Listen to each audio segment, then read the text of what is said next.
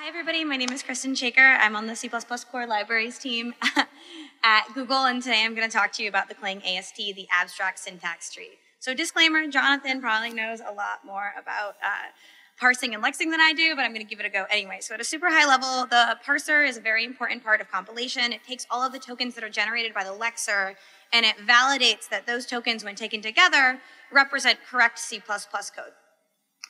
And in the pursuit of that, it produces this abstract syntax tree, which is this basically your code in a tree structure. And that tree ends up being the input to the Clang front end, and that front end outputs IR, and that IR ends up going to LLVM.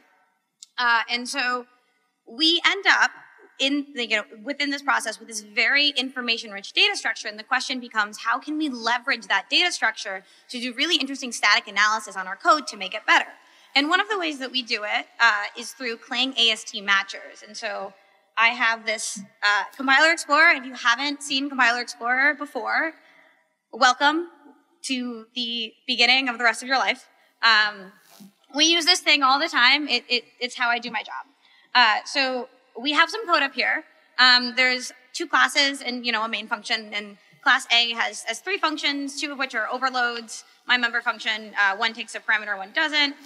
Some other function that's not an overload. And class B has a member function that has the same name as the two member functions in class A. And then we call those member functions in our main. So when we do large scale refactorings, we have to propagate those refactorings on a Google-wide scale. So we have to do stuff in an automated fashion, and we use these matchers to do that. So to get to what I'm going to show you, you add a new compiler, and we're going to want to see everything at once, and we're going to want to be in Clang because we're using Clang. I'm going to use x86.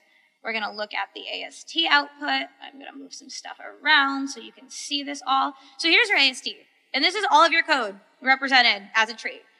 So when I move over, you can see stuff getting highlighted. Here's a variable declaration, a decal statement, et cetera, et cetera. So when I go back to, sorry, this is not my computer, so I'm a little bit out of my element here. So when I go back to the compiler, I can add a tool, clang-query. So I want to make sure that I can show you all the interesting stuff. Where's the tab?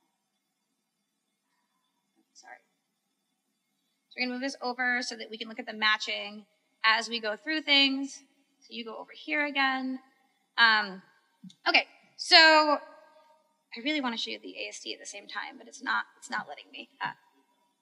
Okay, anyway, so I'm going to show you how you can match one specific function.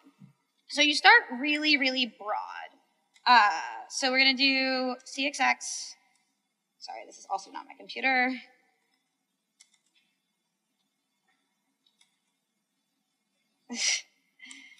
Oh my God, I don't know how shift works apparently. Okay, so you can see that we've matched literally all four member function calls. But we really want to only match on things of type A, right? We want to match, say, just this function, right? We want to specifically find that one. So we can specify, so we can say sorry, we're operating on something